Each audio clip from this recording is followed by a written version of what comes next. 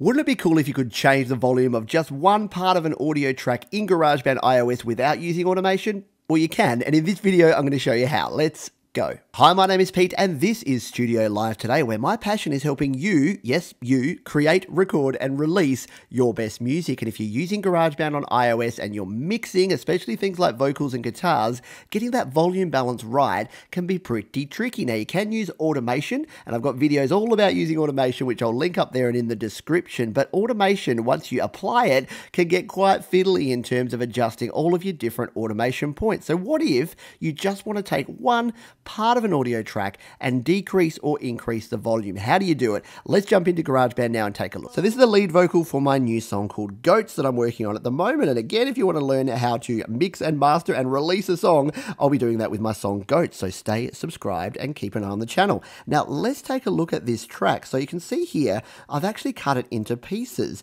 Now, part of this was because I was tracking it and I was messing up and having to re-record parts. But the other reason that I split up my track like this is to adjust the volume levels. So let's come in and take a look at this particular part of the track here. So if we tap on the track, we tap again and we tap settings. The top value up here where it says gain, this is where we can control what we call our clip gain, which means this clip of audio can have a different gain level from this clip of audio or this clip of audio. And you can see there, I have already done that. So this clip down here, I've used a gain adjustment of 3.3 dB because this bit was a bit too quiet and this bit was much louder, so I wanted it to be louder. Now, yes, we can tap here, we can go automation, and we can draw in all of our automation curves. And again, I've got a heap of videos here on the channel showing you how to do that. The problem is, once you add automation, you can no longer use your volume slider to adjust the overall volume level of your mix. You then have to just use the automation entries, which I find a little bit annoying. So let's tap on done here. So what do we want to do? Let's change this particular chunk of audio. We tap it, we tap again, we go settings, and if I want this a little bit louder, I can actually boost it up by, say, let's put it up to, say, 1.6 dB, and then when we transition between these two, you'll hear that it actually kicks in a little bit louder. Let's take a listen. One thing that I am sure of, goats have it easier than... So it's maybe even a little bit too quiet still. So we'll tap it again, we'll go settings. Let's just make it crazy so you can hear exactly what you can do with this. Let's listen to that transition again.